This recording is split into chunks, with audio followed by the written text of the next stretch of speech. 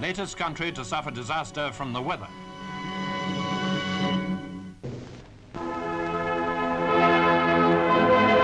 The Singapore War Memorial, overlooking the Straits of Johore, is an impressive token of remembrance. The Governor and Commander-in-Chief, Sir Robert Black, came to perform the solemn ceremony of its unveiling.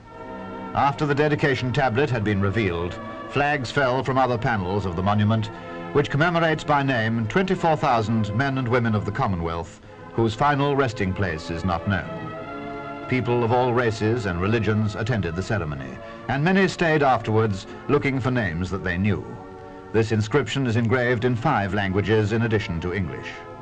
Singapore remembers the sacrifice of World War II.